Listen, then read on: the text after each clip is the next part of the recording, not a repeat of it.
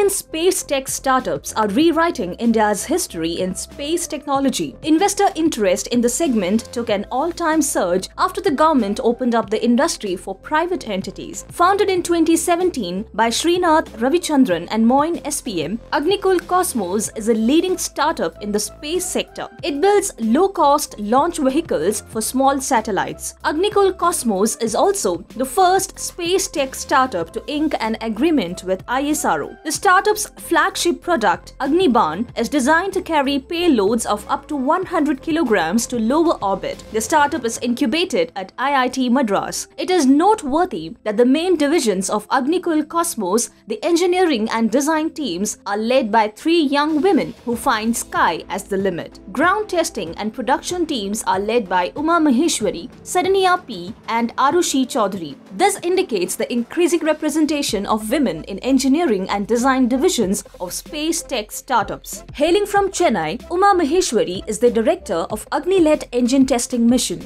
Bachelor in Aeronautics from the Madras Institute of Technology, she received training from the Defence Research and Development Laboratory. Uma Maheshwari led the world's first single-piece 3D printed rocket engine firing. Agnibaan vehicle design is led by Saranya, a native of Port Blair. She holds a master's degree in ocean technology from IIT Madras. A system engineer by profession, Saranya also oversaw the construction of the Compressive Overhauled Pressure Vessel (COPV). This is Agnikul's first fully developed product. Saranya manages all areas of vehicle design. Arushi Chaudhary is in charge of Agnibaan Avionics Systems Engineering. She graduated from BML Munjal University in Gurugram in Electronics and Communication and joined Agnikul Cosmos. An admirer of Kalpana Chawla, Arushi's dream is to fly to Mars. Agnikul Cosmos co-founder Srinath, who indulged in the project inspired by his mother, who is a physics teacher, says women can bring a different perspective to problem solving and management. These women gems who play an important role in the Agnikul Cosmos prove his belief right.